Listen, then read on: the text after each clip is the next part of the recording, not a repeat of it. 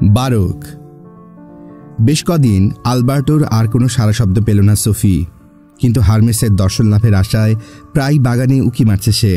মাকে সে বলেছে কুকুরটা নিজেই নিজের পথ খুঁজে বাড়ি ফিরে গিয়েছিল, আর সেটির মালিক পদার্থবিদ্যার এক প্রাক্তন শিক্ষক সোফিকে তার বাড়িতে নিমন্ত্রণ করেছিলেন। তিনি তাকে ষোড়শ শতাব্দীতে জন্ম নেওয়া বিজ্ঞান আর সৌরজগৎ সম্পর্কে অনেক কথা বলেছেন। জোয়ানাকে অবশ্য সোফি আরও অনেকটা কথা বলল। আলবার্টোর সঙ্গে তার সাক্ষাৎ, ডাক বাক্সের পোস্টকার্ড আর বাড়ি ফেরার পথে কুড়িয়ে পাওয়া 10 ক্রাউনের পয়সা, এগুলো সবই তাকে বলল সে। হিলডাকে নিয়ে দেখা স্বপ্ন আর ক্রুশবিদ্ধ যিশুর সেই সোনার মূর্তির কথা অবশ্য চেপে গেল সে। 29শে মে মঙ্গলবার সোফি রান্নাঘরে দাঁড়িয়ে বাসনকোসন ধুচ্ছিল। তার মা টিভির খবর শোনার জন্য আগেই বসার ঘরে গিয়ে হাজির হয়েছিলেন। ওপেনিং থিমটা মিলিয়ে যাবার পর রান্নাঘর থেকেই সে শুনতে পেল যে বোমার আঘাতে নরওয়েজীয় জাতিসংঘ বাহিনীর এক মেজর নিহত হয়েছেন। টেবিলের ওপর বাসনকোসন মোছার কাপড়টা ছুঁড়ে ফেলে ছুটে এলো সে বসার ঘরে। জাতিসংঘ বাহিনীর অফিসারটির মুখটা কয়েক সেকেন্ডের জন্য দেখতে পেল সে। তারপরেই অন্য খবরে চলে গেল তারা। সোফি চেঁচিয়ে উঠল, না! তার মা ঘুরে তাকালেন সোফির দিকে। যুদ্ধ বড় ভয়ঙ্কর ব্যাপার। কান্নায় ভেঙে পড়ল সোফি। সোফির মা বললেন, সোফি, অতটা খারাপ তো কিছু দেখায়নি। সোফি বলল, ওরা কি লোকটার নাম বলেছে? মা বলল, বলেছে, কিন্তু নামটা এই মুহূর্তে আমার মনে পড়ছে না, তবে গ্রিমস্ট্যান্ডের লোক সম্ভবত। সোফি বলল, লিলেস্যান্ড আর গ্রিমস্ট্যান্ড একই তো হলো।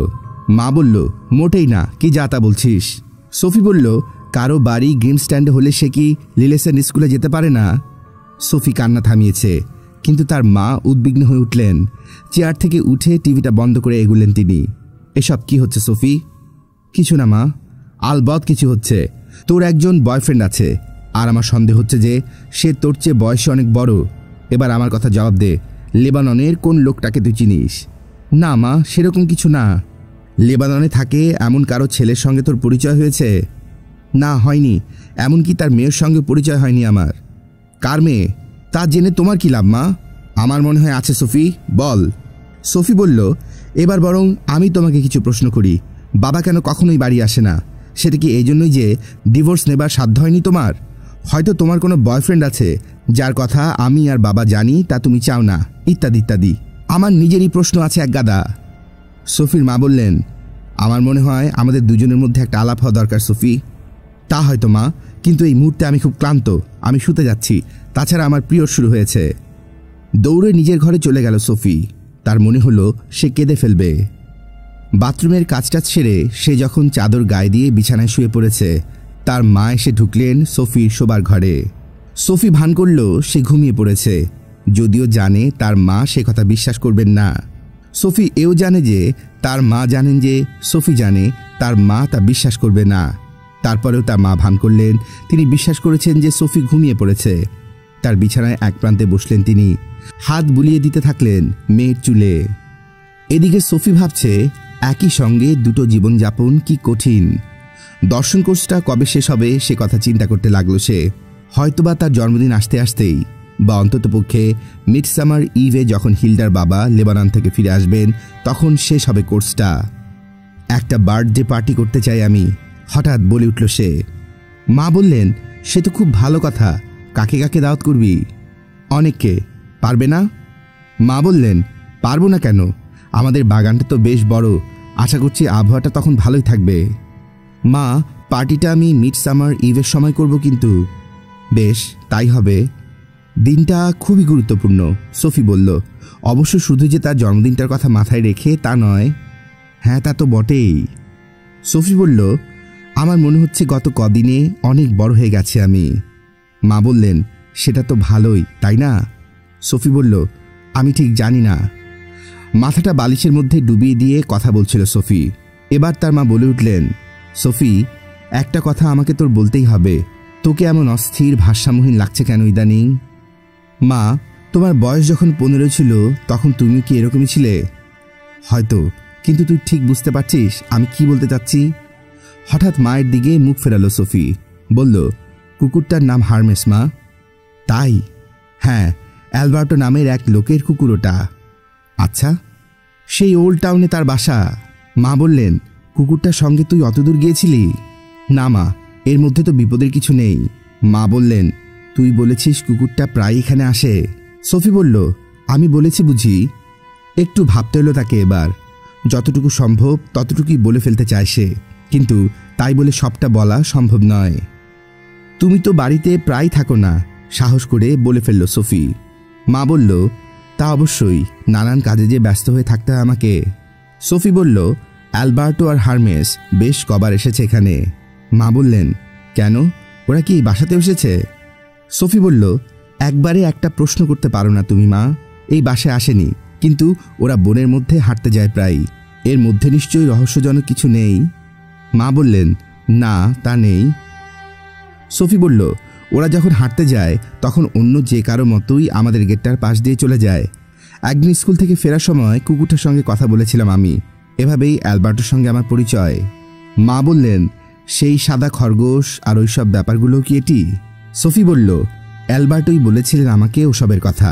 উনি সত্যি একজন দার্শনিক, বুঝলে, তিনি আমাকে সব দার্শনিক কথা বলেছেন। মা বললেন, ওভাবে বেড়ার কাছে দাঁড়িয়ে দাঁড়িয়ে? তিনি আমাকে চিঠিও লিখেছেন মা। সত্যি বলতে কি, বেশ কিছু চিঠি লিখেছেন। কখনো কখনো তিনি সেসব ডাকে পাঠিয়েছেন, কখনো আবার হাঁটতে যাওয়ার সময় আমাদের ডাক বাক্সে ফেলে দিয়ে গেছেন। মা বলল, তাহলে আমরা যে প্রেমপত্র নিয়ে আলাপ করছিলাম এটাই সেটা? না মা, তফাৎ হচ্ছে ওগুলো প্রেমপত্র ছিল না। সোফির মা বললেন, তো তিনি কেবল দর্শনের কথাই লিখলেন? সোফি বলল, হ্যাঁ, তুমি ভাবতে পারো, 8 বছর স্কুলে পড়ে আমি যা জেনেছি তার কাছ থেকে আমি তার চেয়ে বেশি জেনেছি। এই যেমন ধরো, তুমি কি জিওনার্দো ব্রুনোর কথা শুনেছ, যাকে 1600 খ্রিস্টাব্দে জ্যান্ত পুড়িয়ে মারা হয়েছিল, বা নিউটনের সার্বজনীন মাধ্যাকর্ষণ সূত্রের কথা? মা বললেন, না, অনেক কিছু আমার জানা নেই। আমি বাজি ধরে বলতে পারি মা, পৃথিবী কেন সূর্যের চারপাশে ঘুরে সে কথাও তোমার জানা নেই, অথচ এটাই তোমার গ্রহ। সোফি, লোকটার বয়স কত? আমার কোনো ধারণা নেই মা, 50-50 হবে হয়তো। আর লেবাননের সাথে তার সম্পর্ক কোথায়? এই প্রশ্নটা কঠিন হয়ে গেল। দ্রুত চিন্তা করল সোফি। সবচেয়ে সম্ভাব্য গল্পটাই বেছে নিল সে। অ্যালবার্টোর এক ভাই জাতিসংঘ বাহিনীর মেজর, উনি লিলে স্যান্ডের লোক। হয়তো উনি সেই মেজর যিনি মেজরের কেবিনে থাকতেন। মা, অ্যালবার্টোর নামটা খুব মজার, তাই না? হয়তো। দেখো, যা কিছু গুরুত্বপূর্ণ তার প্রায় সবই এসেছে হয় গ্রিস নয়তো ইটালি থেকে। মা বললেন, উনি কি নরওয়েজিয়ানে কথা বলেন? সোফি বলল, ও হ্যাঁ, উনি নরওয়েজিয়ানে ফ্লুয়েন্টলি কথা বলেন।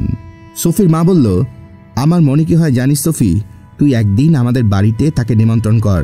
সত্যিকারের কোনো দার্শনিকের সঙ্গে কোনোদিনও কথা হয়নি আমার। সোফি বলল, দেখা যাক মা, তোর বার্থডে পার্টিতেই দাওয়াত দে না ওকে। ভিন্ন প্রজন্মের কিছু লোকজন এক জায়গায় হলে মজাই হবে। তারপর ধর আমি না হয় যোগ দিলাম, আমি নিদেন পক্ষে সার্ভিংয়ের কাজ করতে পারবো। কি আইডিয়াটা কেমন, ভালো লাগলো না? সোফি বলল, উনি যদি আসেন, মোটের ওপর আমার স্কুলের ছেলেগুলোর সঙ্গে কথা বলার চাইতে আমি তার সঙ্গে কথা বলতেই বেশি ইন্টারেস্টেড। ব্যাপারটা স্রেফ এই। মা বললেন, কি ব্যাপারটা? সোফি বলল, না মানে ওরা হয়তো ব্যাপারটা অন্যভাবে নেবে, ভাববে অ্যালবার্টো আমার নতুন বয়ফ্রেন্ড। মা বললেন, ভাবলে বলবি ব্যাপারটা আসলে তা না। সোফি বলল, বললাম তো, দেখা যাক। মা বললেন, ঠিক আছে সোফি, কথাটা সত্যি যে তোর বাবা আর আমার মধ্যে ব্যাপারগুলো সবসময় সহজ ছিল না, বা এখনও নেই, কিন্তু তৃতীয় আরেকজন কখনোই সেখানে ছিল না। সোফি বলল, আমাকে এখন ঘুমাতে হবে, শরীরটা বেশ কয়েক জায়গায় ভীষণ ব্যথা করছে। মা বললেন, অ্যাসপিরিন দেব? ঠিক আছে দাও। তার মা ওষুধ আর পানির গ্লাস নিয়ে ফিরে এসে দেখলেন এবার সত্যি সত্যি সোফি ঘুমের ঘোরে ঢলে পড়েছে।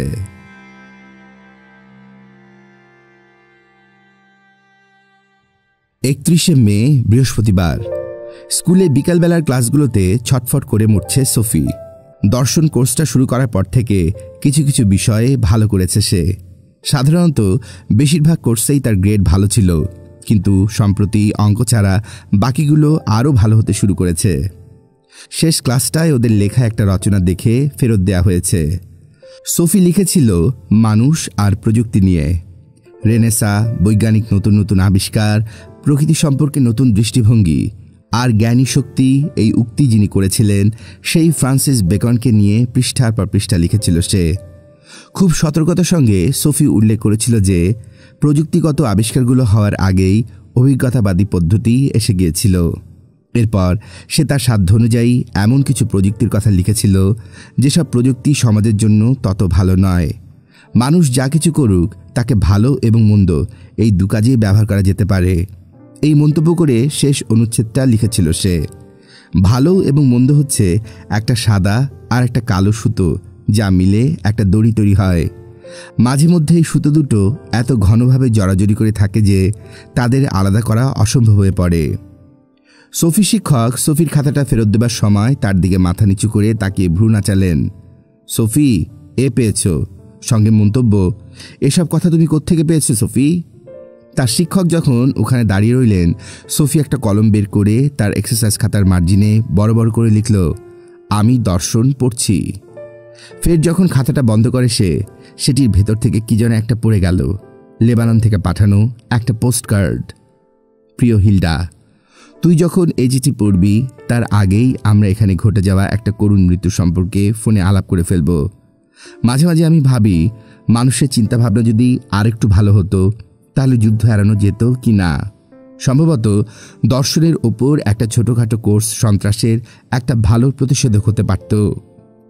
জাতিসংঘের সংক্ষিপ্ত দর্শন গ্রন্থ এই নামের একটা বই বের করলে কেমন হয়, যে বইয়ের একটা কপি বিশ্বের প্রতিটি নতুন নাগরিককে তার নিজের ভাষায় অনুবাদ করে দেয়া হবে। জাতিসংঘের মহাসচিবের কাছে এই প্রস্তাবটা রাখবো আমি। ফোনে তুই বলেছিস নিজের জিনিসপত্র দেখে শুনে রাখার ব্যাপারে তোর উন্নতি হচ্ছে, তাতে আমি খুশি হয়েছি।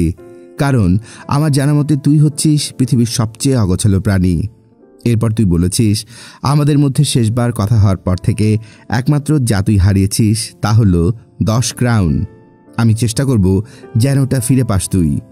যদিও আমি অনেক দূরে থাকি, কিন্তু দেশে আমার এক সাহায্যকারী আছে। পয়সাটা পেলে সেটি আমি তোর জন্মদিনে উপহারের সঙ্গে দেব। ভালোবাসা নিস, তোর বাবা। যার ধারণা সে এরই মধ্যে বাড়ি ফেরার দীর্ঘ একটা যাত্রা শুরু করে দিয়েছে। কার্ডটা পড়া সোফি শেষ করেছে, কেবল এই সময় শেষ ঘন্টাটা বেজে উঠল। ফের তার মাথায় চিন্তা ভাবনার ঝড় বইতে শুরু করল। বাড়ি ফেরার পথে সোফি তার স্কুল ব্যাগ খুলে জোয়ানাকে দেখালো সদ্য পাওয়া ওই কার্ডটা। জোয়ানা জিজ্ঞাসা করল, কবেকার পোস্টমার্ক দেয়া আছে ওটায়? সোফি বলল, সম্ভবত 15 জুন। না না, দেখ 5-30-90 লেখা আছে। তার মানে গতকাল লেবাননে সেই মেজরের মৃত্যুর পরের দিনের লেখা। জোয়ানা বলল, লেবানন থেকে কোনো পোস্টকার্ড একদিনে নরওয়েতে আসতে পারে কিনা সে ব্যাপারে আমার সন্দেহ সোফি। সোফি, তোর কি ধারণা চিঠিটা ডাকে এসেছে, তারপর টিচার স্রেফ ওটাকে তোর খাতার মধ্যে ঢুকিয়ে দিয়েছেন? সোফি বলল, নো আইডিয়া। সাহস করে ওটার কথা জিজ্ঞেস করবো কিনা সেটাও বুঝতে পারছি না। পোস্টকার্ডটা নিয়ে আর কোনো কথা হলো না ওদের মধ্যে। মিডসামার ইভে একটা গার্ডেন পার্টি দিতে যাচ্ছি আমি, সোফি বলল। জোয়ানা বলল, ছেলেদেরকে নিয়ে? কাঁধ ঝাঁকালো সোফি। সবচেয়ে নিকৃষ্ট শ্রেণীর গাধাদের ডাকার দরকার আছে কেন, তুই বল। কিন্তু সোফি, তুই জেরোমিকে ডাকবি নিশ্চয়ই? সোফি বলল, তুই যদি চাস ভালো কথা, আমি হয়তো আলবার্টো নক্সকেই ডাকব। জোয়ানা বলল, নির্ঘাত মাথা খারাপ হয়ে গেছে তোর। সোফি বলল, আমি জানি। সুপারমার্কেট পর্যন্ত এসে ওরা যে যার পথ ধারে রাখ পর্যন্ত এটুকুই কথা হলো দুজনের মধ্যে।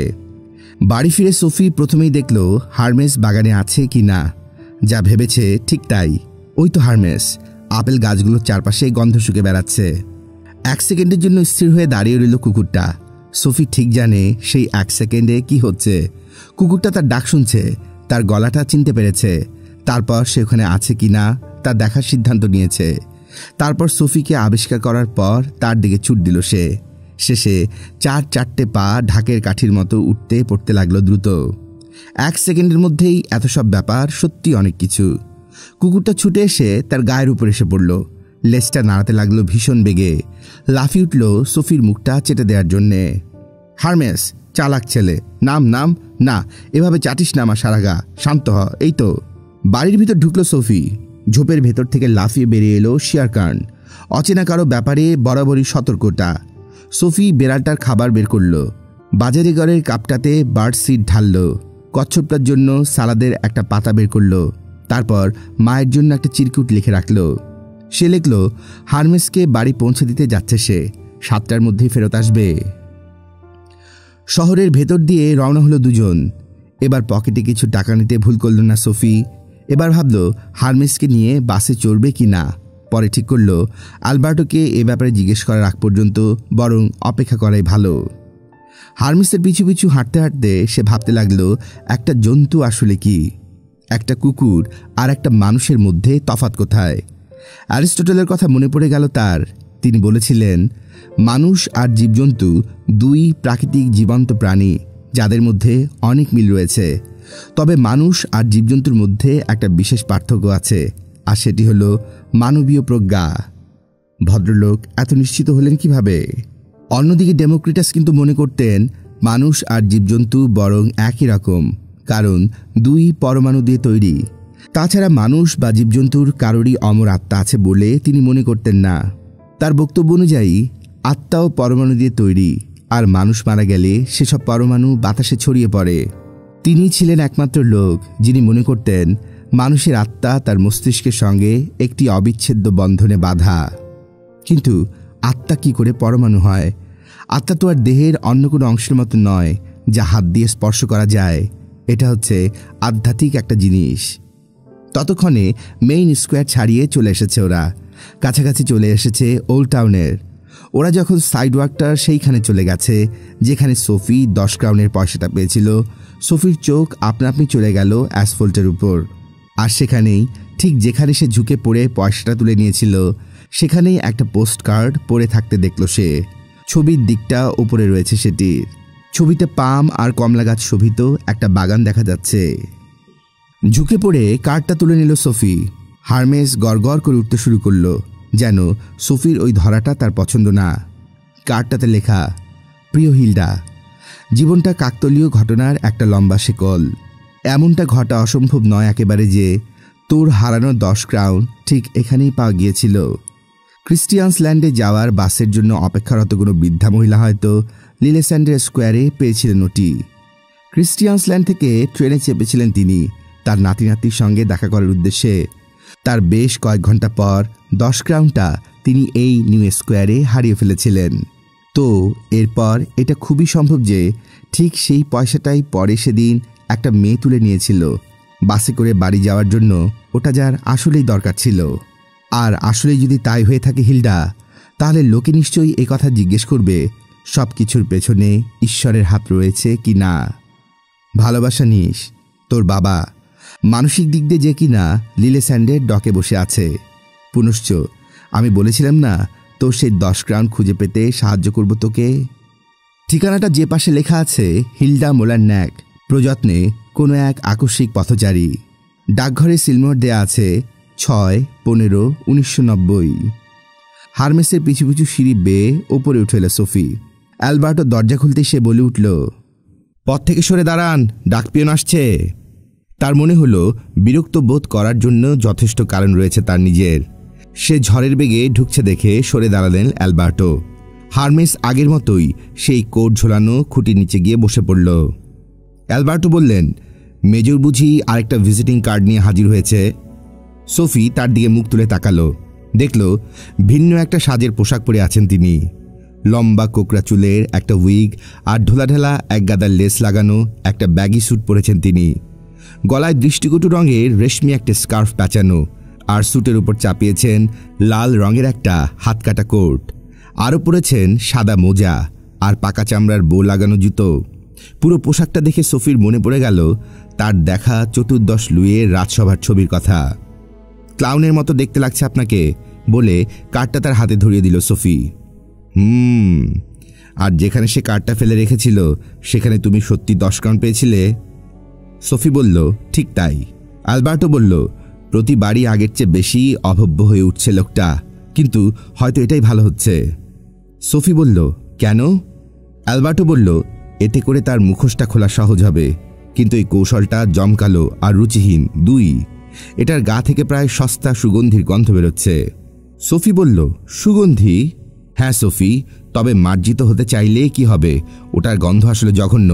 দেখলে না লোকটা তার নোংরা নজরদারিকে কি ঔদ্ধত্যের সঙ্গে ঈশ্বরের তত্ত্বাবধানের সঙ্গে তুলনা করল। কার্ডটা তুলে ধরলেন তিনি, তারপর সেটিকে ছিঁড়ে টুকরো টুকরো করে ফেললেন।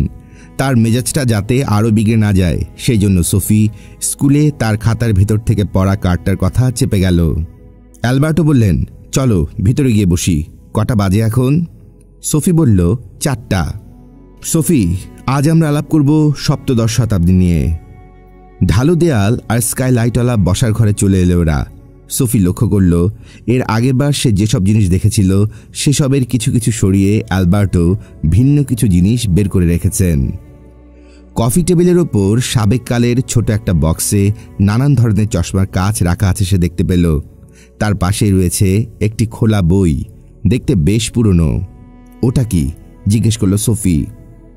এটা আমার সবচেয়ে দামি সংগ্রহগুলোর মধ্যে একটি। 1637 খ্রিস্টাব্দে প্রকাশিত ডেকার্টের দর্শন বিষয়ক প্রবন্ধের বই। এই বইতেই তার বিখ্যাত রচনা ডিসকোর্স অন মেথড প্রথমবারের মতো পাঠকদের সামনে হাজির করা হয়েছিল। সোফি বলল, আর ওই দিকের ওই ছোট্ট বাক্সটা? এই বাক্সটা? ওটাতে আছে কিছু লেন্স বা চশমার কাঁচের একটা বিশেষ সংগ্রহ। ওলন্দাজ দার্শনিক স্পিনোজা সপ্তদশ শতাব্দীর মাঝামাঝি কোনো এক সময়ে এই কাজগুলো পরিষ্কার করেছিলেন। অত্যন্ত দামি কাজ ছিল এগুলো। আমার সবচেয়ে মূল্যবান সম্পদের মধ্যে এগুলোকেও তুমি ধরতে পারো। সোফি বলল, এগুলো কতটা দামি সেটি সম্ভবত আমি আরও ভালো করে বুঝতে পারতাম যদি জানতাম তারা কে ছিলেন। অ্যালবার্টো বললেন, অবশ্যই তুমি জানবে, তবে প্রথমে তারা যে সময়ের লোক সেই সময়টা সম্পর্কে একটা ধারণা পাওয়ার চেষ্টা করা যাক। তা তুমি দাঁড়িয়ে কেন সোফি? বসো। আগের সে স্থানেই বসল দুজন। সোফি বড় আর্মচেয়ারটায় আর অ্যালবার্টো নক্স সোফায়। দুজনের মাঝখানে কফি টেবিলটা, সেটার উপর বই আর ছোট্ট বাক্সটা। অ্যালবার্টো পরচুলা খুলে লেখার ডেস্কের উপর রেখে দিলেন। বললেন, আমরা এখন কথা বলতে যাচ্ছি সপ্তদশ শতাব্দী বা সাধারণত যে সময়টাকে আমরা বারক যুগ বলি সেই সময়টা নিয়ে। সোফি বলল, বারক যুগ? কি অদ্ভুত নাম। হ্যাঁ, বারক শব্দটা এসেছে এমন একটা শব্দ থেকে যে শব্দ দিয়ে অসমান আকার বা গঠনের মুখটাকে বোঝানো হতো। বারক শিল্পের একটি বৈশিষ্ট্য হচ্ছে নিয়মহীনতা, যা কিনা রেনেসাঁর সময়কার তুলনামূলকভাবে সহজ সরল, আরও বেশি সুসামঞ্জস্যপূর্ণ শিল্পের চেয়ে অনেক বেশি উন্নত ছিল তার প্রবল রকমের বৈপরীত্যপূর্ণ ধারণ ধারণা নিয়ে। আসলে পুরো সপ্তদশ শতাব্দী বিশিষ্ট হয়ে আছে অসেতু সম্ভব বৈপরীত্যগুলোর মধ্যকার টানাপোড়েনের কারণে। একদিকে ছিল রেনেসাঁর নিরন্তর আশাবাদ, আর অন্যদিকে অগণিত মানুষ যারা ধর্মীয় নিঃসঙ্গতা এবং আত্মস্বার্থের বিনিময়ে খুঁজে ফিরেছিল একেবারে বিপরীত মেরুর এক জীবন। শিল্প এবং বাস্তব জীবন, এই দুয়ের ভিতরেই আমরা একাত্মতা প্রকাশের আড়ম্বরপূর্ণ আর বর্ণবহুল এক রূপ লক্ষ্য করি এই সময়ে। ওদিকে আবার ঠিক একই সময় দেখা দিয়েছিল জগতের দিকে পিঠ ফেরানো মঠভিত্তিক আন্দোলনগুলো। সোফি বলল, অন্য কথায় বলতে গেলে উদ্ধত সব প্রাসাদ আর দূরবর্তী সব মঠ, এই দুই। হ্যাঁ, তুমি তা নিঃসন্দেহে বলতে পারো। বারক যুগের একটা প্রিয় কথা ছিল ল্যাটিন ভাষায়, কার্পে ডিয়াম, আজকের দিনের জন্য বাঁচো। ল্যাটিন আরেকটা কথাও লোকের মুখে মুখে ফিরত, আর সেটি হলো মেমেন্টো মোরি। তার অর্থ মনে রেখো, মরতে তোমাকে হবেই।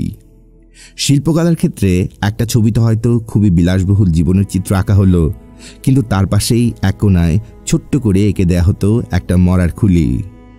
অনেক অর্থেই বারক যুগ বিশিষ্ট হয়ে আছে অহং বা ভানের জন্য, কিন্তু একই সময়ে মুদ্রার অপর পিঠটা নিয়ে উদ্বিগ্ন ছিল অগণিত মানুষ। তারা উদ্বিগ্ন ছিল বস্তুর ক্ষণস্থায়ী প্রকৃতি বা বৈশিষ্ট্য নিয়ে, অর্থাৎ এই বিষয়টি নিয়ে যে আমাদের চারপাশে সব সুন্দর জিনিস একদিন অবশ্যই ধ্বংস হয়ে যাবে। সোফি বলল, তা তো ঠিকই। এই কথা চিন্তা করলেই মনটা বিষণ্ণ হয়ে ওঠে। কোনো কিছুই চিরস্থায়ী নয়। আলবার্টো বললেন, সপ্তদশ শতাব্দীতে অনেকেই তোমার মতো ভেবেছিল। বারক যুগ রাজনৈতিক অর্থে দ্বন্দ্ব সংঘাতের সময়। যুদ্ধে যুদ্ধে বিধ্বস্ত হয়ে গিয়েছিল ইউরোপ। সবচেয়ে বাজে যুদ্ধটা ছিল 30 বছরের যুদ্ধ। প্রায় গোটা উপমহাদেশ জুড়েই চলছিল যুদ্ধটা, 1618 থেকে 1648 খ্রিস্টাব্দ পর্যন্ত। সত্যি বলতে কি, এটা ছিল ধারাবাহিক কিছু যুদ্ধ, যে যুদ্ধ মাসুল আদায় করেছিল বিশেষ করে জার্মানির কাছ থেকে। ফ্রান্স যে ধীরে ধীরে ইউরোপের প্রধানতম শক্তি হয়ে উঠেছিল, তার জন্য এই 30-এর যুদ্ধ কম দায়ী নয়। সোফি বলল, তা যুদ্ধগুলো হয়েছিল কি নিয়ে? অ্যালবার্টো বললেন, যুদ্ধগুলো ছিল মূলত প্রোটেস্ট্যান্ট আর ক্যাথলিকদের মধ্যে, তবে রাজনৈতিক ক্ষমতাও একটা অন্যতম কারণ ছিল। সোফি বলল, অনেকটা আজকের লেবাননের মতো। হ্যাঁ সোফি, যুদ্ধবিগ্রহ বাদ দিলে সপ্তদশ শতাব্দী ছিল শ্রেণী বৈষম্যের সময়।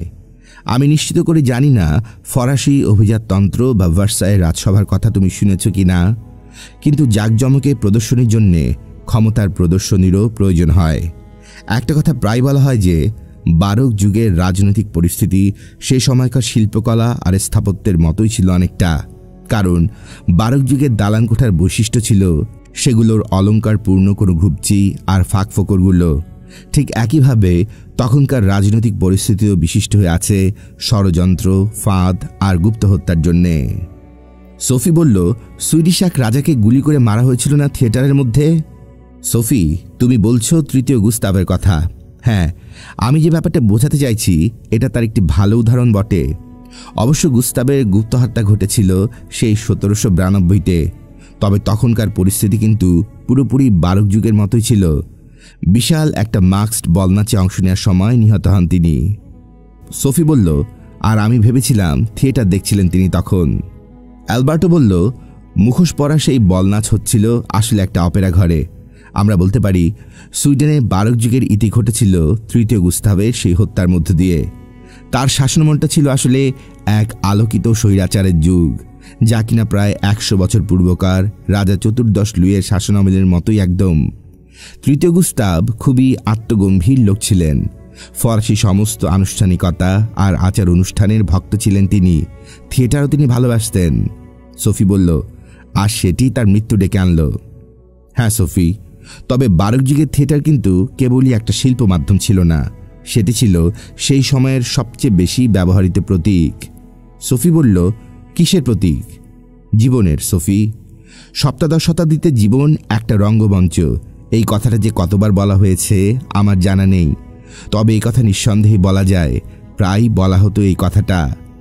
বারোক যুগেই আধুনিক থিয়েটারের জন্ম হয়েছিল, সেটির নানান ধরনের সিনারি আর থিয়েটারি কলাকৌশল সমেত।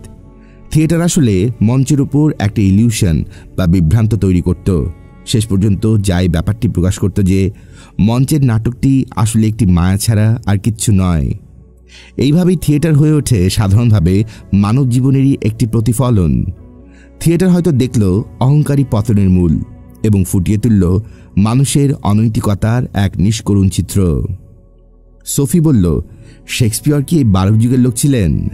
অ্যালবার্টো বললেন, 1600 খ্রিস্টাব্দের দিকে তিনি তার সবচেয়ে মহৎ নাটকগুলো লিখেছিলেন। কাজেই বলতে পারো তিনি তার এক পা রেনেসায় আর অন্য পা বারোক যুগে দিয়ে দাঁড়িয়ে আছেন। শেক্সপিয়রের লেখায় জীবনকে প্রায় থিয়েটারের সঙ্গে তুলনা করা হয়েছে। সেরকম কিছু লাইন শুনতে চাও সোফি? হ্যাঁ, চাই। তিনি তার অ্যাজ ইউ লাইক ইট নাটকে বলেছেন, all the world is a stage and all the men and women are merely players. They have their exits and their entrances, and one man in his time can play many parts. ওদিকে ম্যাকবেথে তিনি বলেছেন, life is but a walking shadow, a poor player that struts and frets his hour upon the stage, and then he is heard no more. It is a tale told by an idiot, full of sound and fury, signifying nothing. Sophie বলল, কি হতাশ ভরা কথা। Sophie, জীবনের সংক্ষিপ্ততা তার চিন্তা আচ্ছন্ন করে রেখেছিল। তার সবচেয়ে বিখ্যাত লাইনটা তুমি শুনেছ নিশ্চয়ই। সোফি বলল, two be or not to B, that is the question. হ্যাঁ সোফি, এটা হ্যামলেটের উক্তি।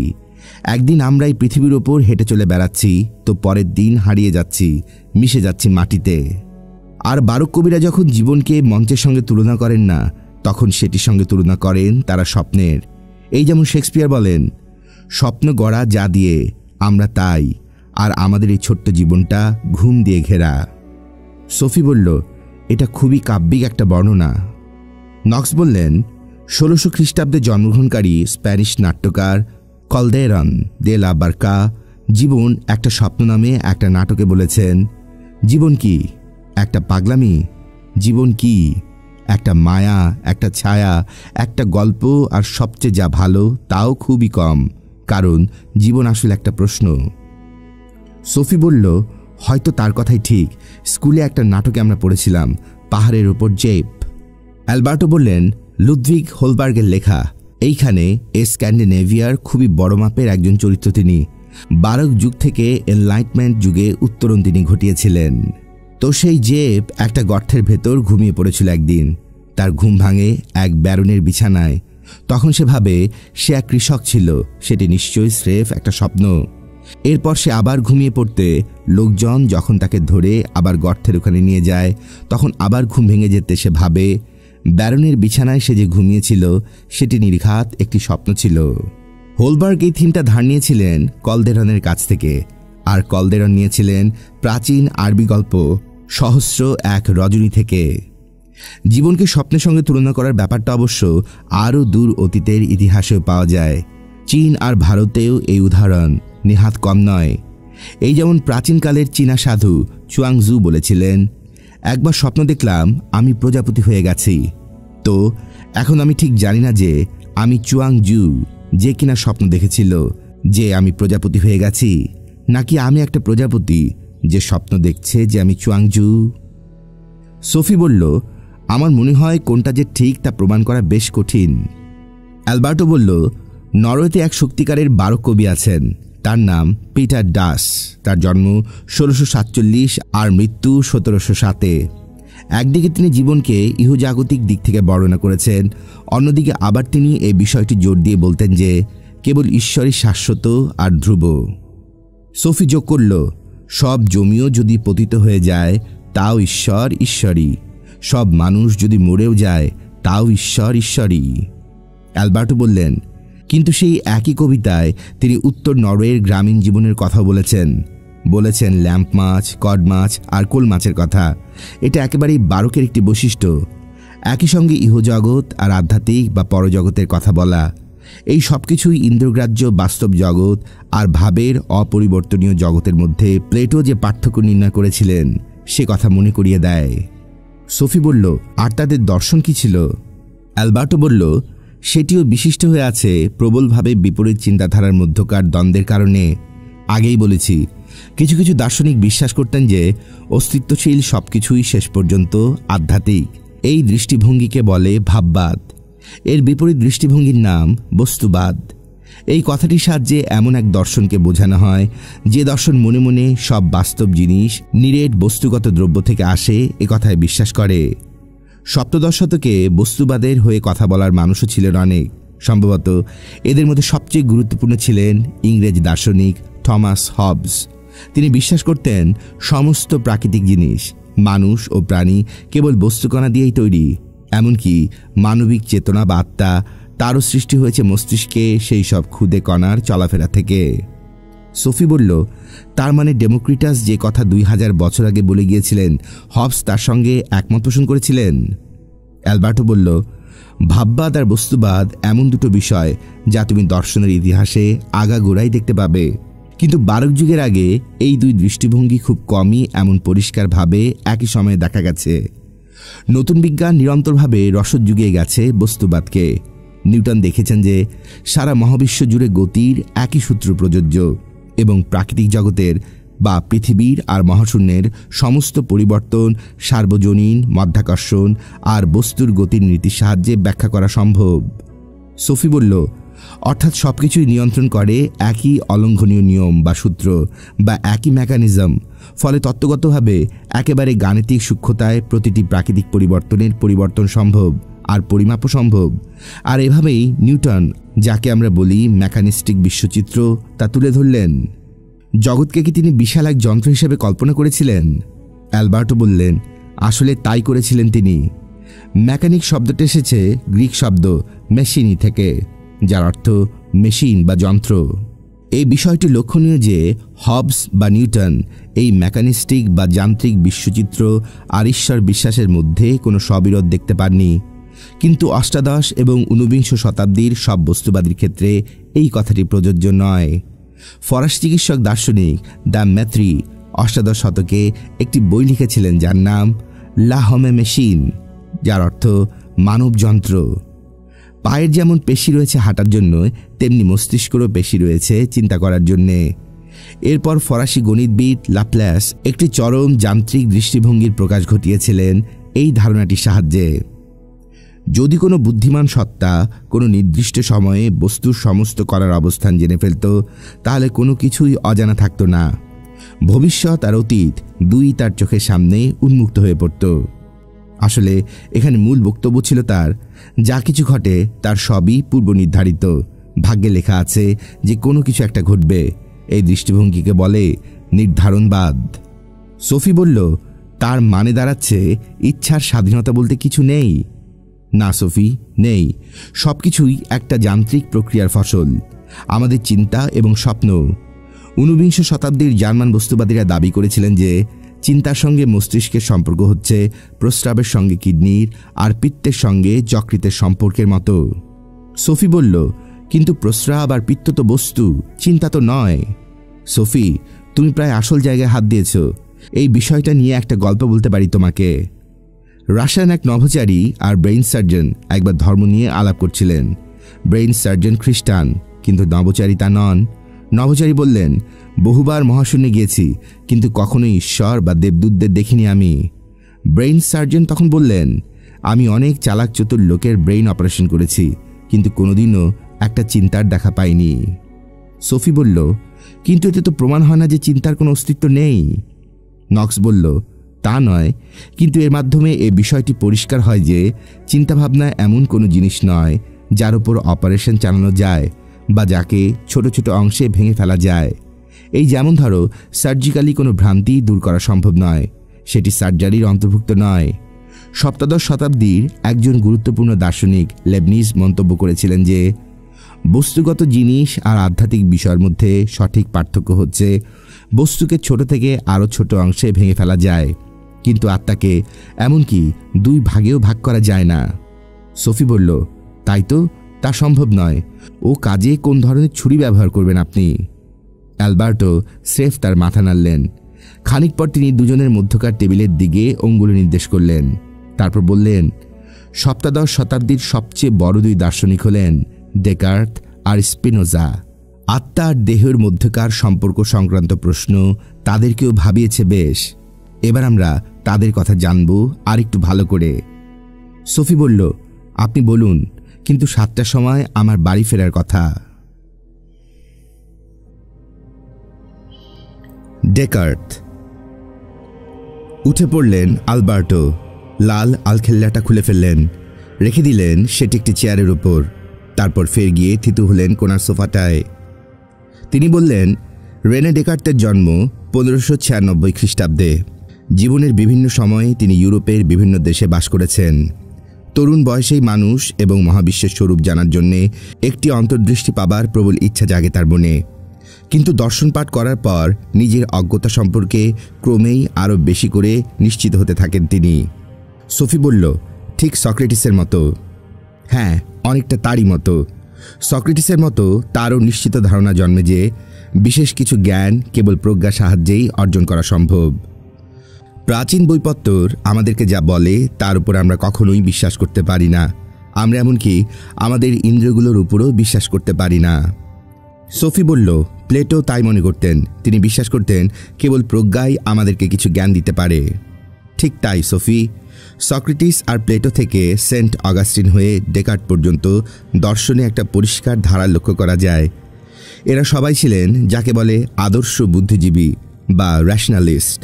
প্রজ্ঞায় যে জ্ঞান লাভের একমাত্র উপায়, সে ব্যাপারে কোনো সন্দেহ তাদের ছিল না।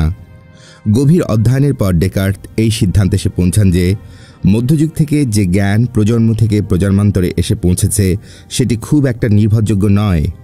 এ ব্যাপারে তুমি তাকে সক্রেটিসের সঙ্গে তুলনা করতে পারো, যিনি এথেন্সের নগর চত্বরে লোকজনের সঙ্গে কথা বলে যেসব দৃষ্টিভঙ্গির সঙ্গে পরিচিত হতেন বা যেসব ধারণার কথা জানতে পারতেন সেগুলো বিশ্বাস করতেন না। তো এরকম পরিস্থিতিতে লোকে কি করে সোফি, তুমি কি বলতে পারো? সোফি বলল, মানুষ তখন নিজের দর্শন দাঁড় করায়। ঠিক। ডেকার্ট ঠিক করলেন তিনি সারা ইউরোপ ঘুরে বেড়াবেন, ঠিক যেমন সক্রেটিস এথেন্সের লোকের সঙ্গে কথা বলে জীবন কাটিয়েছেন। তিনি ঠিক করলেন নিজের ভেতর অথবা জগতের বিশাল বইয়ে যে জ্ঞান পাওয়া যাবে তারই অনুসন্ধানে তিনি জীবন কাটিয়ে দেবেন। কাজেই সেনাবাহিনীতে যোগ দিয়ে যুদ্ধে চলে গেলেন তিনি। তার ফলে মধ্য ইউরোপের বিভিন্ন অংশে বেশ কিছুদিন কাটাবার সুযোগ হলো তার। এরপর তিনি প্যারিসে কাটান কয়েক বছর। তারপর 1629 চলে যান হল্যান্ড। সেখান থেকে তিনি গণিত আর দর্শন বিষয়ক লেখালেখি নিয়ে কাটিয়ে দেন প্রায় 20টি বছর। 1649-এ রানী ক্রিস্টিনার আমন্ত্রণে তিনি সুইডেনে যান, কিন্তু তার ভাষায় সেই ভালুক, বরফ আর পাহাড়ের দেশে অবস্থানকালে তিনি নিউমোনিয়াতে আক্রান্ত হয়ে 1650 খ্রিস্টাব্দের শীতকালে মৃত্যুবরণ করেন। সোফি বলল, অর্থাৎ মৃত্যুর সময় তার বয়স ছিল মাত্র 54 বছর। অ্যালবার্টো বললেন, দর্শনের ওপর গভীর প্রভাব বিস্তার করে গেছেন তিনি। কোনো রকম অতিরঞ্জন ছাড়াই বলা যায় যে দেকার্তে ছিলেন আধুনিক দর্শনের জনক। রেনেসাঁ সময় মানুষ আর প্রকৃতির ঝোড়গতির পুনরাবিষ্কারের পর সমসাময়িক চিন্তাভাবনাকে একটা সুসম্বদ্ধ দার্শনিক পদ্ধতিতে একত্রিত করার প্রয়োজনীয়তা অনুভূত হয় নতুন করে। প্রথম গুরুত্বপূর্ণ পদ্ধতির নির্মাতা ছিলেন ডেকার্ত, তারপর এলেন স্পিনোজা আর লাইবনিজ, লক আর বার্কলে, হিউম আর কান্ট। সোফি বলল, দার্শনিক পদ্ধতি বোঝাতে আপনি কি বলতে চাইছেন?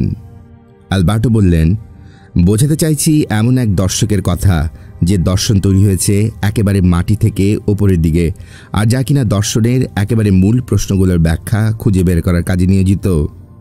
প্রাচীন যুগের মহান পদ্ধতি নির্মাতা ছিলেন প্লেটো আর অ্যারিস্টটল। মধ্যযুগে ছিলেন সেন্ট টমাস অ্যাকুইনাস, যিনি অ্যারিস্টটলের দর্শন আর খ্রিস্টীয় ঈশ্বরতত্ত্বের মধ্যে একটা সেতু তৈরি করতে চেয়েছিলেন। এরপরে হল রেনেসাঁ, প্রকৃতি ও বিজ্ঞান, ঈশ্বর ও মানুষ সম্পর্কে পুরনো আর নতুন বিশ্বাসের এক স্রোতধারা নিয়ে। সপ্তদশ শতাব্দীর আগ পর্যন্ত দার্শনিকেরা নতুন ধারণাগুলোকে একটি স্বচ্ছ দার্শনিক পদ্ধতিতে বিন্যস্ত করার চেষ্টা করেননি, আর সেই কাজটা যিনি প্রথম করলেন তিনি ছিলেন এই ডেকার্ত। পরবর্তী প্রজন্মগুলোতে যা কিনা হবে দর্শনের সবচেয়ে গুরুত্বপূর্ণ প্রকল্প, তারই বার্তাবাহ ছিল তার কাজে। ডেকার্তের চিন্তার মূল বিষয় ছিল আমরা যা জানতে পারি, বা অন্যভাবে বললে সুনিশ্চিত জ্ঞান বা সার্টেন নলেজ। অন্য আরেকটি যে বড় প্রশ্ন তাকে ব্যস্ত রেখেছিল তা হচ্ছে দেহ এবং মনের মধ্যকার সম্পর্ক। এই দুই প্রশ্নই ছিল পরবর্তী 150 বছরের দার্শনিক বিতর্কের মূল বিষয়বস্তু। তিনি নিশ্চয় তার সময় থেকে এগিয়েছিলেন, তা ঠিক, কিন্তু এটা সে যুগেও একটা প্রশ্ন ছিল। বিশেষ কোনো জ্ঞান অর্জনের প্রশ্নে তার সমসাময়িক অনেকেই পুরোপুরি দার্শনিক সংশয়বাদের পরিচয় দিয়েছিলেন। তারা মনে করতেন মানুষের এই কথাটি মেনে নেওয়া উচিত যে সে কিছুই জানে না, কিন্তু ডেকার্ত সে কথা মানতে চাইলেন না। মানলে তিনি কখনোই একজন খাঁটি দার্শনিক হতে পারতেন না। আবারও সক্রেটিসের সঙ্গে তুলনা টেনে আমরা বলতে পারি তিনি সোফিস্টদের সংশয়বাদ মেনে নেননি। তাছাড়া ডেকার্তের সময় নতুন প্রাকৃতিক বিজ্ঞান এমন একটি পদ্ধতির জন্ম দিচ্ছিল যার সাহায্যে প্রাকৃতিক ঘটনাবলী বা প্রক্রিয়াসমূহের একটা বিশেষ এবং সঠিক বর্ণনা দেয়া যায়। সোফি বলল, ডেকার্ত তো বাধ্য হলেন নিজেকে এই প্রশ্ন করতে যে দার্শনিক চিন্তাভাবনারও এরকম কোনো বিশেষ আর সঠিক পদ্ধতি আছে কি না। অ্যালবার্টো বলল, হ্যাঁ, কিন্তু ওটা হলো পুরো ব্যাপারটার একটা অংশ মাত্র। নতুন পদার্থবিদ্যা ও বস্তুর স্বরূপ সম্পর্কে, অর্থাৎ কোনো জিনিসটি প্রকৃতির বাস্তব প্রক্রিয়া নির্ধারণ করে সে ব্যাপারে তখন তিনি প্রশ্ন তুলেছিলেন। প্রকৃতির একটি যান্ত্রিক রূপের পক্ষেই মানুষের মতের প্রকাশ ঘটছিল দিন দিন আরও বেশি করে, কিন্তু বাস্তব জগৎকে যতই যান্ত্রিকভাবে দেখা হচ্ছিল, দেহ আর আত্মার সম্পর্ক সংক্রান্ত প্রশ্নটিও ততই জরুরি হয়ে দেখা দিচ্ছিল। সপ্তদশ শতাব্দীর আগ পর্যন্ত আত্মাকে সাধারণত জীবনের প্রশ্বাস হিসেবে মনে করা হতো, যা কিনা সমস্ত জীবন্ত প্রাণীর ভিতর জুড়ে থাকে। আত্মা, সোল, এবং জীবাত্মা বা স্পিরিট শব্দের মূল অর্থ শ্বাস এবং শ্বাসকার্য। ইউরোপীয় প্রায় সমস্ত ভাষাতেই এভাবেই রয়েছে সেটি। অ্যারিস্টটলের কাছে আত্মা এমন একটি জিনিস যা কোনো অর্গানিজম বা জীবদেহের সমস্ত জায়গা জুড়ে থাকে সেটির জীবনধারা হিসেবে, ফলে সেটিকে দেহ থেকে বিচ্ছিন্ন কোনো কিছু বলে চিন্তা করা যায় না। সেই কারণে তার পক্ষে উদ্ভিদ আত্মা বা প্রাণী আত্মার কথা বলা সম্ভব ছিল।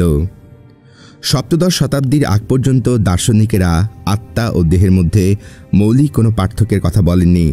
তার কারণ হচ্ছে সমস্ত বস্তুগত জিনিসের দেহ, প্রাণী বা মানুষের গতিকে যান্ত্রিক প্রক্রিয়ার অন্তর্ভুক্ত বলে ব্যাখ্যা করা হতো। কিন্তু মানুষের আত্মা নিশ্চয়ই এ দেহযন্ত্রের অংশ হতে পারে না, তাই না? তাহলে আত্মা কি? এ প্রশ্নে যেমন একটা ব্যাখ্যার দরকার ছিল, ঠিক তেমনি এ ব্যাপারটিরও একটি ব্যাখ্যার প্রয়োজন ছিল যে আধ্যাত্মিক একটা কিছু কি যা একটি যান্ত্রিক প্রক্রিয়া শুরু করতে পারে। সোফি বলল, এটা কিন্তু সত্যি একটা অদ্ভুত ধারণা। নক্স বললেন, কোনটা? সোফি বলল, আমি ঠিক করলাম হাত ওঠাবো, আর তখনই হাতটা নিজে নিজে উঠে গেল। কিংবা ভাবলাম বাস ধরতে ছুটব, ঠিক পর মুহূর্তেই আমার পাগুলো নড়ে উঠল। কিংবা দুঃখের কোনো কিছু ভাবছি, হঠাৎ করেই কাঁদতে শুরু করলাম। কাজেই দেহ আর চৈতন্যের মধ্যে নিশ্চয়ই একটা রহস্যময় সম্পর্ক রয়েছে।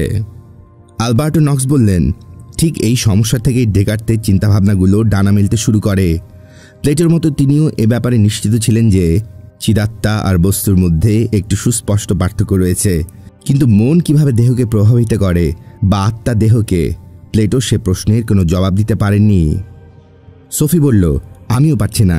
আমি তাই শুনতে চাচ্ছি ডেকার্ত এ ব্যাপারে কোন তত্ত্ব দিলেন। আলবার্টো তাদের দুজনের মধ্যকার টেবিলটার ওপর যে বইটা রয়েছে সেটির দিকে আঙ্গুল তুললেন। একটা দার্শনিক সমস্যার সমাধান করতে গিয়ে দার্শনিককে কোন পদ্ধতি অবশ্যই অবলম্বন করতে হবে সে ব্যাপারে প্রশ্ন তুললেন ডেকার্ত তার এই বই ডিসকোর্স অন মেথডে। বিজ্ঞান এরই মধ্যে একটা নতুন পদ্ধতি পেয়ে গিয়েছিল। ডেকার্তের মত অনুসারে কোনো কিছুকে পরিষ্কার এবং আলাদাভাবে ইন্দ্রিয় দিয়ে প্রত্যক্ষ না করা পর্যন্ত আমরা সেটিকে সত্য বলে মেনে নিতে পারি না। সেই জন্য কোনো জটিল সমস্যাকে যতগুলো সম্ভব একক সমস্যায় ভেঙে নেওয়া বা ছোট করে নেওয়ার দরকার হতে পারে। তখন সেগুলোর মধ্যে সবচেয়ে সহজ ভাব থেকে আমরা আমাদের কাজ শুরু করতে পারি। এক অর্থে তুমি বলতে পারো যে প্রতিটি একক চিন্তাকে যাচাই করতে হবে, পরিমাপ করতে হবে। গ্যালিলিও যেভাবে সবকিছুই পরিমাপ করে নিতে চেয়েছিলেন, যেটাকে পরিমাপ করা যায় না সেটাকে পরিমাপের যোগ্য করে নিতে চেয়েছিলেন, অনেকটা সেভাবেই ডেকার্ত বিশ্বাস করতেন দর্শনের অগ্রসর হওয়া উচিত সরল থেকে জটিলের দিকে। কেবল তখনই সম্ভব হবে একটা নতুন অন্তর্দৃষ্টি পাওয়া। সবশেষে নিরন্তর গুণাগুন্তি আর নিয়ন্ত্রণের মধ্য দিয়ে এই বিষয়টি নিশ্চিত করার দরকার হবে যে কোনো কিছুই বাদ পড়ে যায়নি, আর তখনই হাতের নাগাল এসে ধরা দেবে একটি দার্শনিক সিদ্ধান্ত বা উপসংহার। সোফি বলল, এটা তো রীতিমতো অঙ্ক পরীক্ষার মতো শোনাচ্ছে। ঠিক বলেছ। ডেকার্ত গণিতবিদ ছিলেন। তাকে বিশ্লেষণাত্মক জ্যামিতির জনক বলা হয়। বীজগণিতের ক্ষেত্রেও উল্লেখযোগ্য অবদান রেখে গেছেন তিনি। দার্শনিক মত গঠন করার সময়ও গাণিতিক পদ্ধতি ব্যবহার করতে চেয়েছেন ডেকার্ত। লোকে যেভাবে গাণিতিক উপপাদ্য প্রমাণ করে তিনি সেভাবেই দর্শনগত সত্য প্রমাণ করতে উদ্যোগী হয়েছিলেন। অন্য কথায় বলতে গেলে আমরা যখন ফিগার নিয়ে কাজ করি তখন আমরা যে হাতিয়ার বা যন্ত্র ব্যবহার করি তিনিও ঠিক সেই হাতিয়ার বা যন্ত্র ব্যবহার করতে চাইলেন, আর সেই যন্ত্রের নাম প্রজ্ঞা, কারণ কেবল প্রজ্ঞাই আমাদেরকে নিশ্চিতি দিতে পারে। আমাদের ইন্দ্রিয়গুলোর উপর একেবারেই ভরসা রাখা চলে না। ডেকার্তের সঙ্গে এরই মধ্যে আমরা প্লেটোর সাদৃশ্যের কথা উল্লেখ করেছি, এবং প্লেটো মনে করতেন ইন্দ্রিয়গুলোর দেয়া প্রমাণের চেয়ে অঙ্ক আর সংখ্যাগত অনুপাতই বেশি নিশ্চয়তা দিতে পারে আমাদেরকে। সোফি বলল, কিন্তু দর্শনগত সমস্যাগুলো কি এভাবে সমাধান করা যায়? অ্যালবার্টো বললেন, আমরা বরং ডেকার্তের নিজের চিন্তাধারার দিকে ফিরে যাই। ডেকার্তের লক্ষ্য হল জীবনের স্বরূপ বা প্রকৃতি সম্পর্কে নিশ্চয়তায় পৌঁছানো, আর তার যাত্রা শুরু হলো এই মত থেকে যে গোড়াতে সবারই উচিত সব কিছুকে সন্দেহ করা। তার মানে তিনি স্রেফ বালুর উপর তার বাড়ি তৈরি করতে চাননি। সোফি বলল, চাননি তার কারণ ভিত্তিটাই যদি নড়ে যায় তাহলে গোটা বাড়িটাই তো ভেঙে পড়বে। একেবারে ঠিক বলেছ তুমি। তো সব কিছুকে সন্দেহ করা যে যুক্তিসঙ্গত নয় সেটি যে ডেকার্ত বোঝেননি তা নয়, কিন্তু তিনি ভেবেছিলেন নীতিগতভাবে সব কিছুকেই সন্দেহ করা সম্ভব। যেমন ধরো, প্লেটো বা অ্যারিস্টটল পড়ে আমরা যে আমাদের দার্শনিক লক্ষ্যের দিকে এগোচ্ছি সেটা কোনো মতোই নিশ্চিতভাবে ধরে নেওয়া যায় না। এতে ইতিহাস সম্পর্কে আমাদের জ্ঞান বাড়তে পারে, কিন্তু জগৎ সম্পর্কে নয়। একান্তই নিজের দর্শনগত ধারণা সৃষ্টির আগে কাল পরম্পরায় চলে আসা বা গৃহীত সব ধরনের শিক্ষা থেকে নিজেকে মুক্ত করা ডেকার্তের জন্যে অত্যন্ত জরুরি ছিল। সোফি বলল, নিজের বাড়ি তৈরির আগে নির্মাণ স্থান থেকে সব ময়লা আবর্জনা সরিয়ে ফেলতে চেয়েছিলেন তিনি, তাই না? নক্স বললেন, উদাহরণটির জন্য ধন্যবাদ সোফি। তার নতুন চিন্তা দিয়ে গড়া অট্টালিকা যে কিছুদিন যেতে না যেতেই ভেঙে পড়বে না এই বিষয়ে নিশ্চিত হওয়ার জন্য তিনি একেবারে নতুন মাল মশলা ব্যবহার করতে চেয়েছিলেন। তবে ডেকার্তের সন্দেহ ছিল আরও গভীরে। তিনি বললেন, আমাদের ইন্দ্রিয়গুলো আমাদেরকে যা বলে আমরা এমনকি সে কথাও বিশ্বাস করতে পারি না। ইন্দ্রিয়গুলো তো আমাদেরকে ফাঁকি দিতে পারে। সোফি বলল, কি করে? শোনো, স্বপ্ন দেখার সময় আমাদের মনে হয় আমরা বাস্তবে রয়েছি। আমাদের জাগ্রত অবস্থার অনুভূতি আর স্বপ্নকালীন অনুভূতির মধ্যে পার্থক্য ঠিক কোনখানে? ডেকার্ত লিখেছেন, বিষয়টি অত্যন্ত মনোযোগের সঙ্গে বিবেচনা করার সময় আমি এমন একটি বৈশিষ্ট্য লক্ষ্য করি না যা জাগ্রত অবস্থা আর স্বপ্ন দেখার সময়ের অবস্থার মধ্যে নিশ্চিতভাবে কোনো পার্থক্য নির্দেশ করতে পারে। আপনার গোটা জীবনটাই যে একটা স্বপ্ন নয়, সে ব্যাপারে আপনি নিশ্চিত হবেন কিভাবে? সোফি বলল, ব্যারেনের বিছানায় ঘুমাবার পর যে ভেবেছিল সে স্রেফ স্বপ্ন দেখছিল, তাই না? অ্যালবার্টো বললেন, হ্যাঁ, আর সে যখন ব্যারেনের বিছানায় শুয়েছিল তখন তার কাছে মনে হয়েছিল গরিব কৃষক হিসাবে তার জীবনটা একটা স্বপ্ন ছাড়া আর কিছুই নয়। তো এভাবেই ডেকার্ট সব কিছুকেই সন্দেহ করতে লাগলেন। তার আগে অনেক দার্শনিকই এখানে এসে আর পথ খুঁজে পাননি। সোফি বলল, অর্থাৎ তারা তাহলে বেশি দূর যেতে পারেননি? অ্যালবার্টো বললেন, কিন্তু ডেকার্ট এই 0 পয়েন্ট থেকেই এগোতে চাইলেন। সব কিছুকেই সন্দেহ করলেন তিনি, আর একমাত্র এই বিষয়টি সম্পর্কেই, অর্থাৎ সন্দেহের ব্যাপারেই কেবল নিশ্চিত ছিলেন তিনি। কিন্তু এরপর হঠাৎ একটা ব্যাপার তার মনে হলো। একটা বিষয় সত্য হতেই হবে, আর তা হলো তিনি যে এই সন্দেহ করছেন সেই বিষয়টিকে। এবং যখন তিনি সন্দেহ করেন তখন নিশ্চয়ই তিনি চিন্তা করেন, আর যেহেতু তিনি চিন্তা করছেন তাহলে নিশ্চয়ই তিনি একটি চিন্তাশীল প্রাণী। বা তিনি নিজে যেভাবে ব্যাপারটি বর্ণনা করেছিলেন সেভাবে বলতে হয় কজিটো এগ্রো সাম। সোফি বলল, তার মানে হলো আমি চিন্তা করি, তাই আমি আছি। সোফি বলল, তিনি যে বিষয়টি উপলব্ধি করেছিলেন তাতে অবাক হচ্ছি না আমি। স্বাভাবিক সোফি, কিন্তু যে সজ্ঞামূলক বা ইনটুইটিভ নিশ্চয়তার সঙ্গে নিজেকে হঠাৎ করে তিনি একটা চিন্তাশীল সত্তা হিসেবে প্রত্যক্ষ করলেন, সেটা কিন্তু খেয়াল করবে। হয়তো এ প্রসঙ্গে তোমার প্লেটোর কথাও মনে পড়বে। তিনি বলেছিলেন, আমরা আমাদের ইন্দ্রিয় দিয়ে যা বুঝতে পারি তার চেয়ে আমরা আমাদের প্রজ্ঞা দিয়ে যা বুঝতে পারি সেটি বেশি বাস্তব। ডেকার্তের বেলাতেও তাই। তিনি যে একটি চিন্তাশীল আমি, সেটি যে কেবল উপলব্ধি করলেন তাই নয়, সেই সঙ্গে তিনি আরও উপলব্ধি করলেন যে এই চিন্তাশীল আমি আমাদের ইন্দ্রিয়গুলোর সাহায্যে প্রত্যক্ষ করা বস্তু জগতের চেয়েও বেশি বাস্তব। তো এভাবেই এগিয়ে চললেন তিনি। তার দর্শনগত অনুমান শুধু ওটুকুতেই শেষ হয়ে গেল না। সোফি বলল, এরপর কি হলো? এরপর এরকম সজ্ঞামূলক নিশ্চয়তা দিয়ে তিনি অন্য কিছু প্রত্যক্ষ করতে পারছেন কি না সে কথা নিজেকে শুধালেন। তখন তিনি এই সিদ্ধান্তে উপনীত হলেন যে তার নিজের মনের মধ্যে একটি নিখুঁত সত্তা সম্পর্কে একটি পরিষ্কার ও স্বতন্ত্র ধারণা রয়েছে।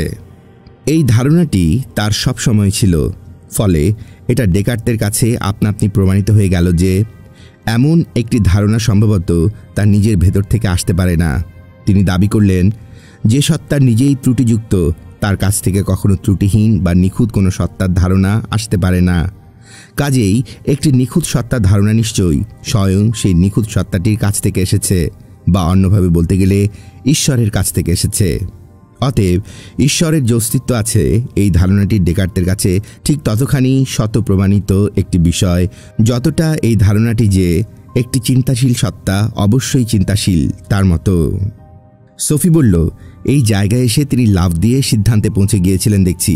গোড়াতে তো আরও বেশি সাবধানী তিনি ছিলেন। অ্যালবার্টো হেসে বললেন, ঠিকই বলেছ তুমি। অনেকেই এটাকে তার দুর্বল দিক বলে বর্ণনা করেছেন, তবে তুমি বললে সিদ্ধান্ত। আসলে এটা কিন্তু কোনো কিছু প্রমাণ করার বিষয় ছিল না। ডেকার্ট শুধু বলতে চেয়েছেন যে আমাদের সবার মধ্যেই একটি নিখুঁত সত্তার ধারণা বিদ্যমান, আর সেই ধারণাটির মধ্যেই এই সত্যটি লুকিয়ে রয়েছে যে এই নিখুঁত সত্তাটি অবশ্যই অস্তিত্বশীল। কারণ যদি সেটির অর্থাৎ নিখুঁত সত্তাটির অস্তিত্বই না থাকে তাহলে আর সেটি নিখুঁত হয় কী করে? তাছাড়া নিখুঁত কোনো সত্তা না থাকলে সেটি সম্পর্কে আমাদের মনে কোনো ধারণাও থাকতো না। আমরা যেহেতু নিখুঁত নই তাই নিখুঁতত্বের ধারণা আমাদের কাছে আসতে পারে না। ডেকার্তের মত অনুযায়ী ঈশ্বরের ধারণা সহজাত। কারিগরের তৈরি জিনিসে যেমন তার চিহ্নের ছাপ মারা থাকে, এই ধারণাটির ছাপও আমাদের জন্ম থেকেই আমাদের মনের মধ্যে মারা আছে। সোফি বলল, বুঝলাম, কিন্তু আমার মনে ক্রোকোডাইল আর এলিফ্যান্ট মিলে ক্রোকো এলিফ্যান্টের ধারণা থাকা মানেই তো এই নয় যে ক্রোকো এলিফ্যান্টের অস্তিত্ব রয়েছে। অ্যালবার্টো বললেন, ডেকার্ট হয়তো বলতেন যে ক্রোকো এলিফ্যান্ট ধারণার ভেতর সহজাতভাবেই এই বিষয়টি নিহিত নেই যে ক্রোকো এলিফ্যান্টের অস্তিত্ব রয়েছে। অন্যদিকে একটি নিখুঁত সত্তার ধারণার মধ্যেই কিন্তু এই বিষয়টি সহজভাবে নিহিত রয়েছে যে এ ধরনের সত্তা অস্তিত্বশীল। ডেকার্তের মত অনুযায়ী ব্যাপারটা ঠিক ততটাই নিশ্চিত যতটা নিশ্চিত বৃত্ত সম্পর্কিত এই সহজাত ধারণাটি যে বৃত্তের পরিধির যে কোনো বিন্দু বৃত্তের কেন্দ্র থেকে সমান দূরে অবস্থিত। এই সূত্রের সঙ্গে মেলে না এমন কোনো বৃত্ত তুমি পাবে না সোফি। ঠিক তেমনি এমন কোনো নিখুঁত সত্তা তুমি পাবে না যার মধ্যে সেটির সবচেয়ে গুরুত্বপূর্ণ বৈশিষ্ট্যটি নেই, অর্থাৎ সেটির অস্তিত্ব নেই। সোফি বলল, এ বড় অদ্ভুত এক চিন্তার কথা। আলবার্টো বললেন, এটা একেবারেই বুদ্ধিবাদী ধরনের চিন্তা। সক্রেটিস আর প্লেটোর মতো ডেকার্ট তো বিশ্বাস করতেন যে প্রজ্ঞা সত্তার মধ্যে একটি সম্পর্ক রয়েছে। কারো প্রজ্ঞার কাছে কোনো জিনিস যত বেশি স্বপ্রমাণিত হবে তত বেশি সেটা নিশ্চিত হবে যে সে জিনিসটির অস্তিত্ব রয়েছে। সোফি বলল, তো আপাতত তিনি এ পর্যন্ত পৌঁছলেন যে তিনি একজন চিন্তাশীল ব্যক্তি, আর দ্বিতীয়ত এক নিখুঁত সত্তার অস্তিত্ব রয়েছে। হ্যাঁ সোফি, আর এই যাত্রাবিন্দু থেকে এগোতে শুরু করলেন তিনি। বাহ্যিক বাস্তবতা, এই যেমন চন্দ্র, সূর্য ইত্যাদি, এসব সম্পর্কে আমাদের ধারণার প্রশ্নে একটা সম্ভাবনা রয়েছে যে এগুলো হয়তো কল্পনা বা ফ্যান্টাসি, কিন্তু এই বাহ্যিক বাস্তবতারও এমন কিছু বৈশিষ্ট্য রয়েছে যা আমাদের প্রজ্ঞার সাহায্যে আমরা প্রত্যক্ষ বা উপলব্ধি করতে পারি। এগুলি হচ্ছে এসবের গাণিতিক বৈশিষ্ট্য, বা অন্য কথায় বললে সেই সব জিনিস যা পরিমাপ করা যায়, যেমন এসবের দৈর্ঘ্য, প্রস্থ এবং পুরুত্ব। এসব সংখ্যাবাচক বৈশিষ্ট্য আমার প্রজ্ঞার কাছে ঠিক ততটাই পরিষ্কার আর স্বতন্ত্র যতটা পরিষ্কার এবং স্বতন্ত্র এই সত্যটি যে আমি একটি চিন্তাশীল সত্তা। অন্যদিকে রং, গন্ধ আর স্বাদের মতো গুণবাচক বৈশিষ্ট্য আমাদের ইন্দ্রিয়গত প্রত্যক্ষণ বা উপলব্ধির সঙ্গে সম্পর্কযুক্ত, ফলে সেগুলো বাহ্যিক বাস্তবতাকে বর্ণনা করে না। সোফি বলল, প্রকৃতি তাহলে আদৌ স্বপ্ন নয়? না সোফি। আর এই প্রসঙ্গে ডেকার্ট আবারও সেই নিখুঁত সত্তা সম্পর্কে আমাদের ধারণার দ্বারস্থ হচ্ছেন। আমাদের প্রজ্ঞা যখন কোনো কিছুকে পরিষ্কার এবং স্বতন্ত্রভাবে চিনতে পারে, এই যেমন বাহ্যিক বাস্তবতার গাণিতিক বৈশিষ্ট্যগুলোর মতো, তখন তা অবশ্যই সেরকমই হবে, কারণ এক নিখুঁত ঈশ্বর আমাদেরকে ধোঁকা দেবেন না। আমাদের প্রজ্ঞার সাহায্যে আমরা যা প্রত্যক্ষ করি তা যে বাস্তবতার সঙ্গে সম্পর্কযুক্ত, এই বিষয়ে ডেকার্ট ঈশ্বরের গ্যারেন্টির কথা জোর দিয়ে বলেছেন। সোফি বলল, বেশ, এ পর্যন্ত তিনি যা যা আবিষ্কার করলেন তা হল তিনি একটি চিন্তাশীল সত্তা, ঈশ্বর আছেন, আর একটি বাহ্যিক বাস্তবতার অস্তিত্ব রয়েছে। হ্যাঁ সোফি, কিন্তু বাহ্যিক বাস্তবতা নিশ্চিতভাবেই চিন্তার বাস্তবতা থেকে ভিন্ন। ডেকার্ট এবার বললেন যে দুই ধরনের বাস্তবতা বা সারবস্তু রয়েছে। একটি সারবস্তু হচ্ছে চিন্তা বা মন, এবং অন্যটি ব্যাপ্তি বা বস্তু।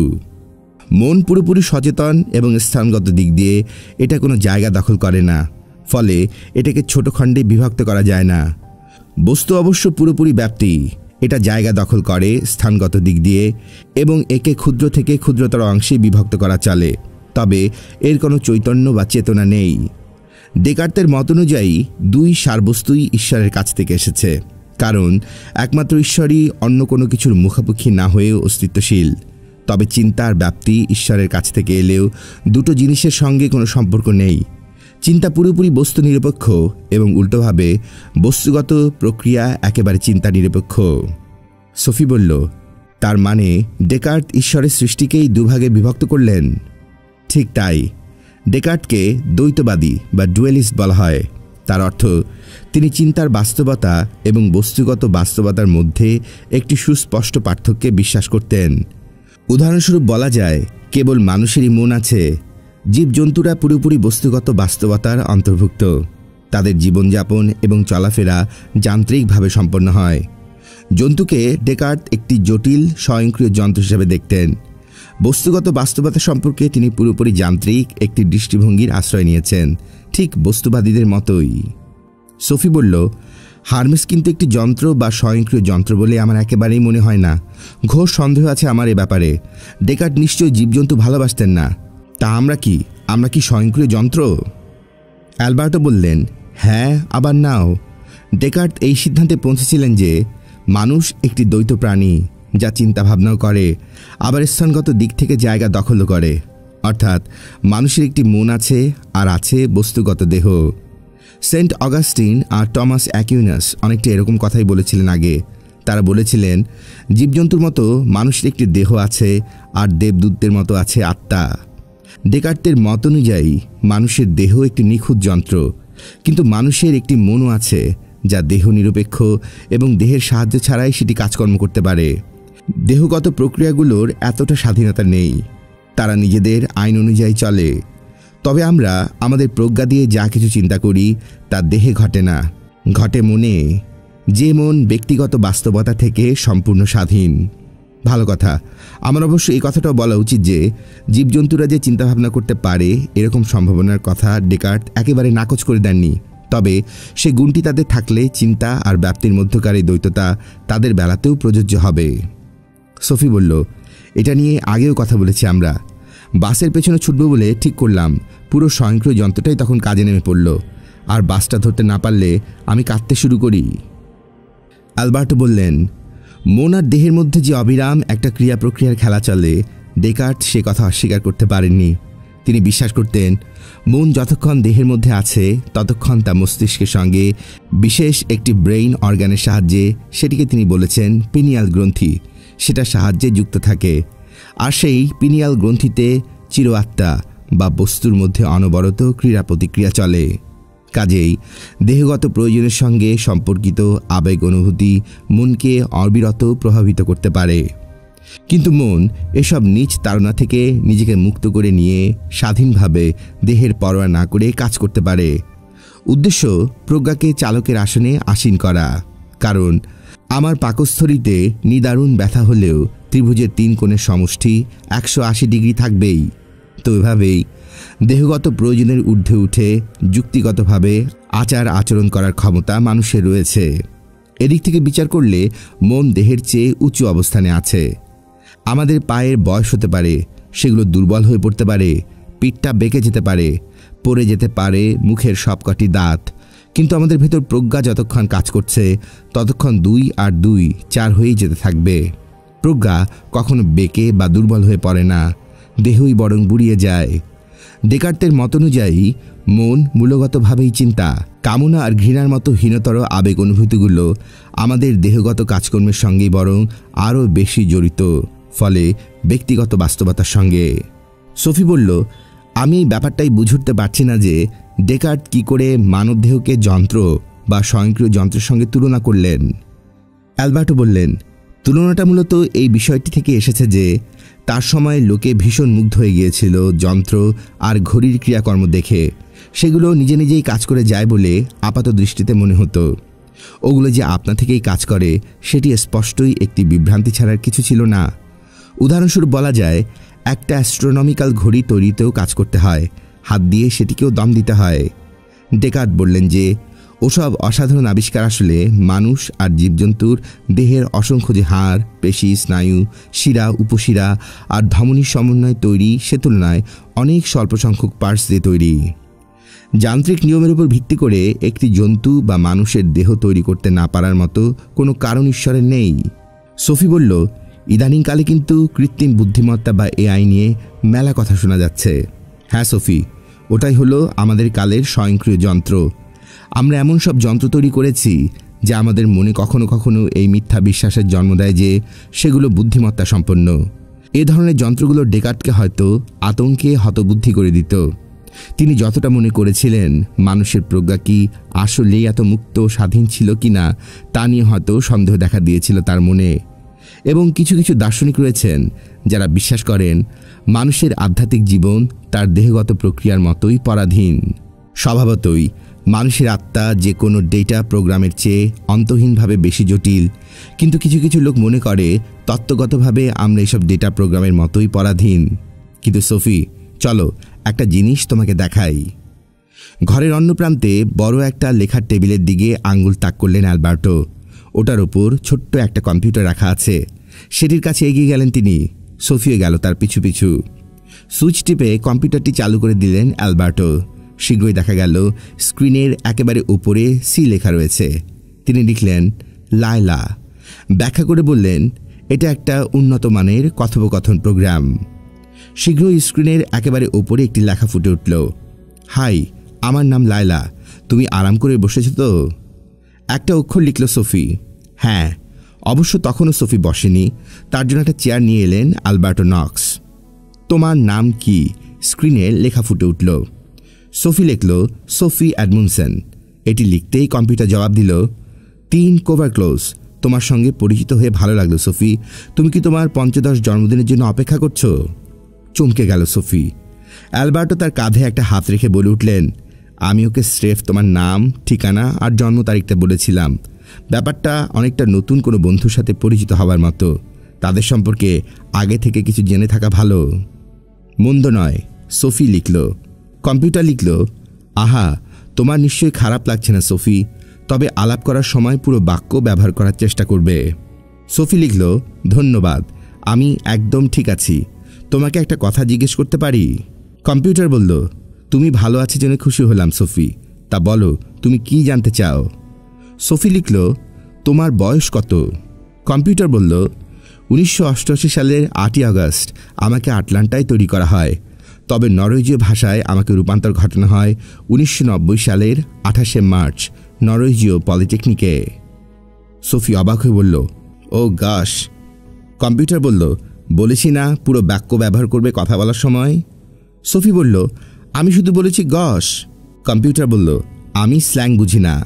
1 লক্ষেরও বেশি শব্দ আছে আমার শব্দ ভাণ্ডারে, কিন্তু গসের সবচেয়ে কাছাকাছি যে শব্দটা আছে তা হলো গসপেল, এবং ওই শব্দটার অর্থ হলো যিশুর গল্প। সোফি, তুমি কি খ্রিস্টান? সোফি বলল, আমি জানি না। কম্পিউটার বলল, না জানাটাকে নতুন জ্ঞানের দিকের একটি পদক্ষেপ বলেই ধরা হয় সাধারণত। সম্ভবত সক্রেটিসও ঠিক একই কথা বলতেন, বা ডেকার্তো। কম্পিউটার বলল, সক্রেটিস ছিলেন একজন গ্রিক দার্শনিক। তার জন্ম ও মৃত্যু যথাক্রমে 470 ও 399 খ্রিস্টপূর্বাব্দে। এর চেয়ে বেশি কিছু জানতে চাইলে F7-এ চাপ দাও। ডেকার্ট ছিলেন একজন ফরাসি দার্শনিক। তার জন্ম মৃত্যু যথাক্রমে 1596 ও 1650 খ্রিস্টাব্দে। এর চেয়ে বেশি কিছু জানতে চাইলে F7-এ আবার চাপ দাও। সোফি বলল, ধন্যবাদ, এটুকুই যথেষ্ট। তোমাকে আরেকটা কথা জিজ্ঞেস করি?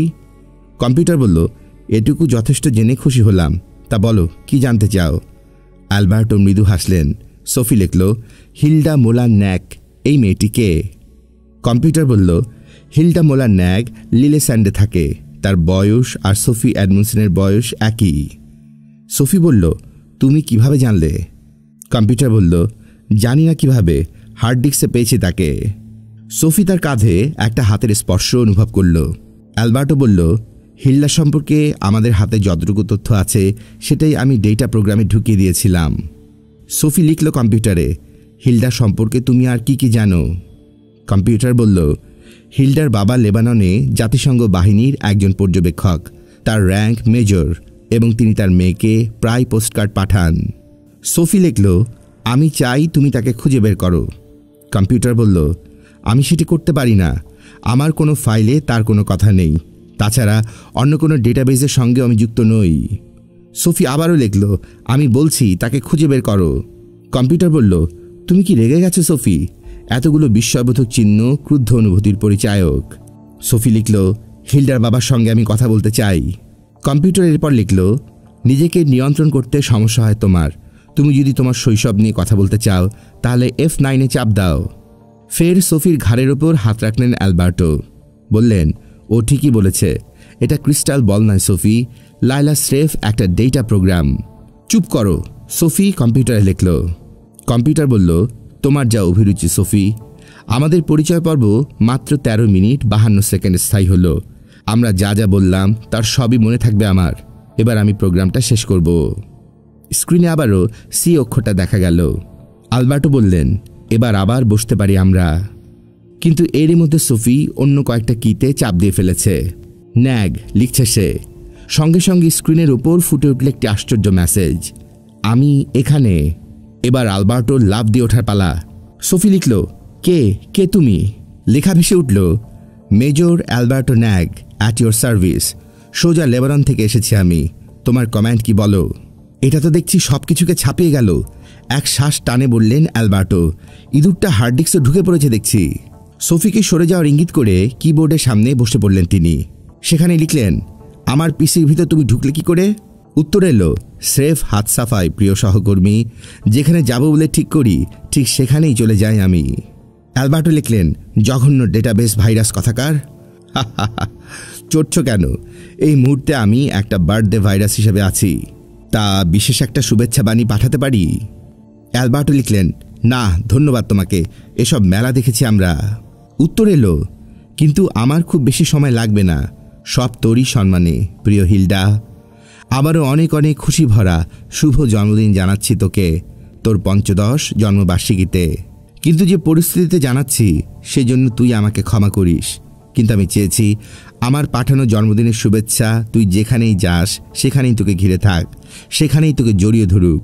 ভালোবাসা নিস, তোর বাবা, যে তোকে আদর করে জড়িয়ে ধরার জন্য ছটফট করছে।